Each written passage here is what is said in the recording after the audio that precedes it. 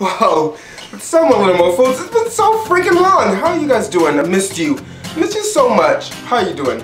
Okay, so I just said I'd do another one of my sick rants today because I was so sick that I had to stay home from school today. And by so sick, I mean I had the sniffles.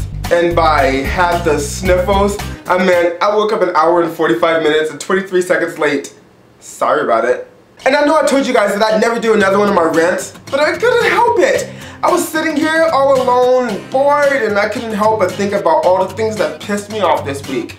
So let's get this started. Speaking of school, have you guys ever noticed that whenever the teacher's calling roll and everyone's like, here, here, here, there's always one bitch that has to be like, present.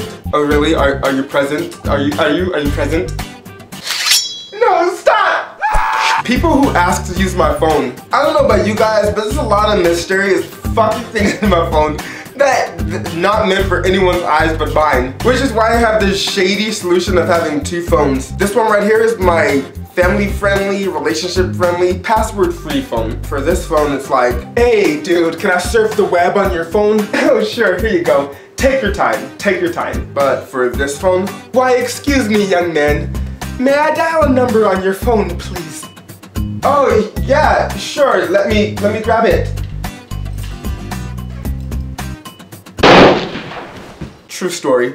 Little tiny adorable dogs. Like toy poodles for instance.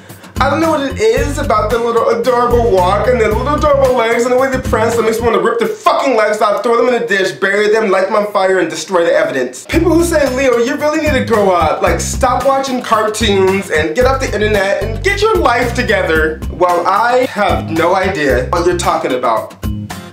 Fuck off. People who are like, Leo, you should really be more manly and assertive.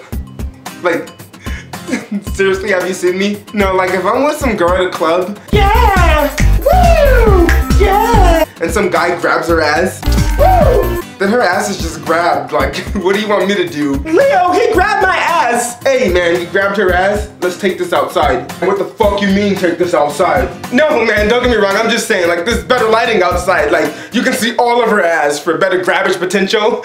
I'm just saying. Sorry about it. Thank you again for watching one of my horrible rant videos. I promise I'll never do one again. I said that last time, which means I'm probably lying now, which means I'll probably have one up again next week. As always, don't forget to thumbs up the video if you liked it, or to send me some sexy pictures to my Twitter if you really liked it. Alright, I love you guys so much, but until next time,